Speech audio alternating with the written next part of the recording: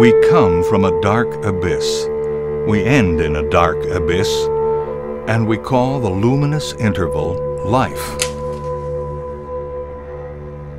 As soon as we are born, the return begins. At once the setting forth and the coming back.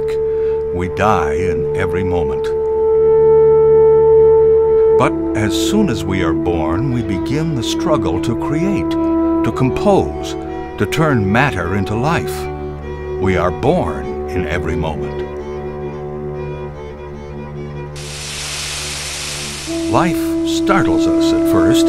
It seems somewhat beyond the law, somewhat contrary to nature, somewhat like a transitory counteraction to the dark eternal fountains. But deeper down, we feel that life is itself, without beginning, an indestructible force of the universe.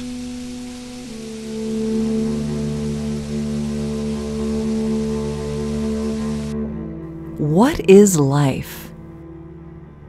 What is real? What is ultimately real? What is ultimately real that I can personally know?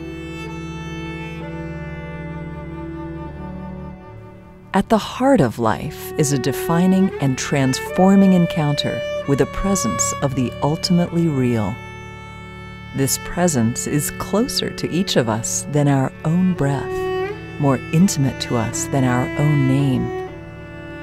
Yet, we spend much life energy attempting to flee from, escape, or avoid this encounter, choosing often to pretend it is not there, questioning its reality. But it does not go away, even when we go away. There is, however, a radical alternative relationship we can solitarily choose toward this ultimate reality at the center of our lives. We can acknowledge it. We can actively seek it out. We can even nurture a personal relationship with this ultimate encounter.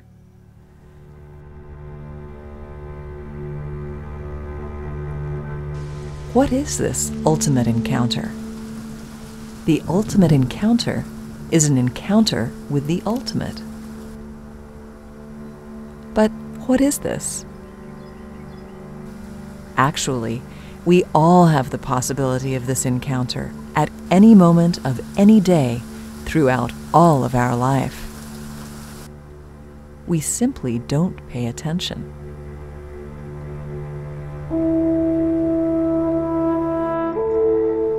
In the hour of our death, we each participate in the ultimate encounter. At this special hour, we each participate in this encounter regardless of our ethnicity, our wealth, our age, our gender, our sexual orientation, our political views, the morality or immorality of the life we are living, our religious convictions or lack of such convictions. The ultimate encounter awaits each of us. Yet, we can also practice visiting the hour of our death anytime we choose during the hours of our life. Some depth-seeking traditions prescribe this as a regular daily practice. If you say, "Come on, I do not know what is really real. I don't know what is really ultimate," you may achieve some clarity in this moment by visiting the hour of your death. This clarity can continue to nurture each of us throughout our lives as we invest time and attention in revisiting the transformative power of the ultimate encounter and the presence to which it delivers us. If you find difficulty internally visiting the hour of your own death, visit the death of someone you love who has died and with whom you are forever entangled. They will help you.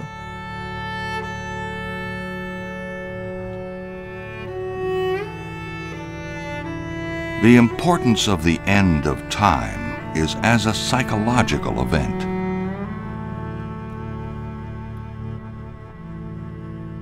What is this presence I encounter even when I am all alone, really alone?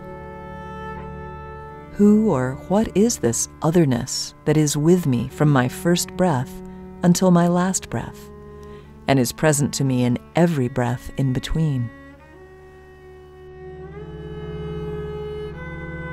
Who or what is this presence from which I can never escape?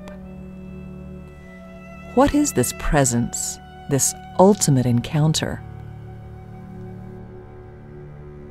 You already know.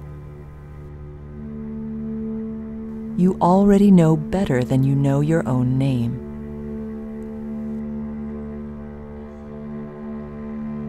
What is this presence that every fisherman sitting silently watching a line in the water on a secluded lake knows? That every exultant mother holding her newborn child knows? That every hunter silently sitting in a deer stand, observing the first morning light awakening the forest, knows? That every soldier seeking survival in any war anywhere knows? That every soldier, protected by the dirt of a foxhole, grasping that this same protective dirt might in moments become his or her tomb, knows? That every leader serving in the lonely role at the top and seeking quiet inner counsel to make the hard decisions knows? That every grieving lover who has said goodbye for the last time to the beloved partner or is sleeping alone for the first time knows? That every survivor of the latest mudslide, hurricane, flood, famine, fire, tornado, tsunami, earthquake, or other natural disaster, having lost a village, a family, or a loved one, knows? That every new lover in every generation, as they discover each other for the first time, knows?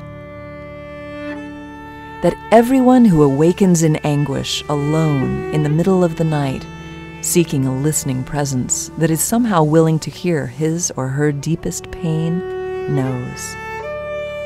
That every gardener in springtime, as they thrust a hand into the moist, dark, warming soil, knows?